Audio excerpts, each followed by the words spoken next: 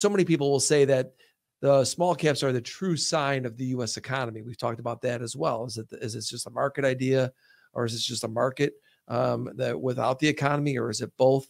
What are your thoughts on this massive divergence with RTI or RTY, I should say, the Russell 2000 and the NASDAQ and S&P? Well, the nature of a lot of those companies, something like 40% of them are negative cash flow businesses, puts them at the front end of that decay experience of elevated interest rates, right? Because those are businesses that, at some point, if you're a perpetually loss-making business, at some point or another, you're going to run out of money and you're going to have to go to the financing markets, either the equity market to raise more equity or to the debt markets to borrow again. And so they are the entities, the businesses that are the most sensitive to the structural environment of higher interest rates. And so it's not that surprising, like, that you're not seeing much relief, because for those companies, the reality is the level of rates is, whether it's 425 or 475, it doesn't really matter. What really matters is that they're credit constrained.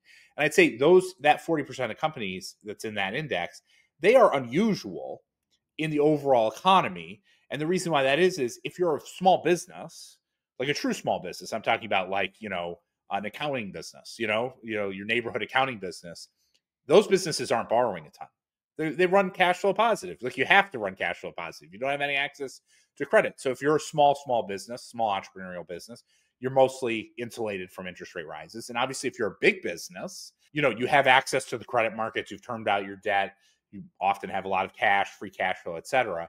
And so what we're seeing in that index in particular is the sort of the belly of the market that's particularly sensitive to the continuation of elevated interest rates in the economy.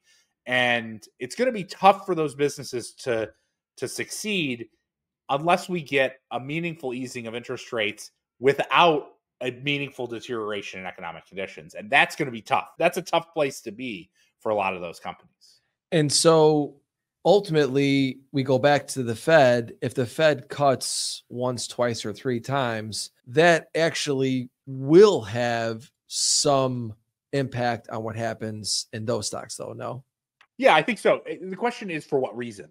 If the Fed's creating easier monetary policy as a function of, let's say, inflation coming down, right? That's great for those companies, because it doesn't mean that they're not experiencing the growth risk and they're getting the easing of financing conditions. The real problem for those companies is, can they get the easing of financing conditions without getting a growth slowdown? And that's the real challenge. And I think I think the market is sort of staring at that and saying, oof, that's going to be tough to get that combination of events that would make those assets, those companies particularly attractive. I think it's interesting, actually. I was just looking at, my day job is looking at how hedge funds are positioned, and I was just looking at how hedge funds today are actually have their lowest allocation, their most short position on a relative basis for small caps and mid caps than they've had in 25 years. And I think it reflects the challenge that those companies are facing. Some would say that's an opportunity, right?